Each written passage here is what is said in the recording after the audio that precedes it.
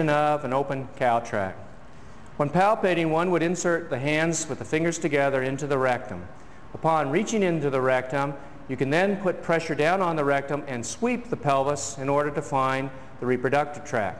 The first thing that you should find would be the vagina or the cervix. If the reproductive tract is hanging over the pelvis, one can grab the hold of the vagina and lift up, and because it's open, lift the tract up onto the pelvis. On using hand pressure then and moving forward, one then can then locate the cervix, which feels like a chicken neck. Upon finding the cervix, again, you can lift up and pull the tract completely up onto the pelvis, and using your fingers, reach down and find the bifurcation between the uterine horns. And Hold on 1 second. And go. Upon getting a hold of the bifurcation, then you can follow the uterine horns down the side and palpate for early pregnancy.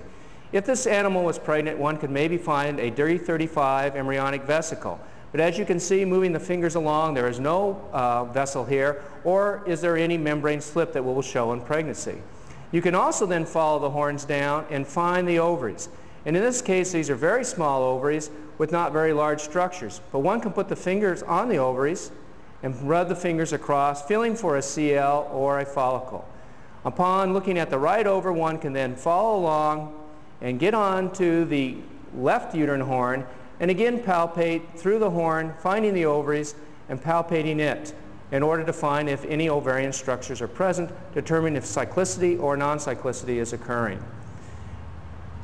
Upon thorough examination of the uterine horns, one then can determine, at least at this case, if animals were bred at day 60, that this animal is truly open, if one can basically lift up and find and put both horns in their hand.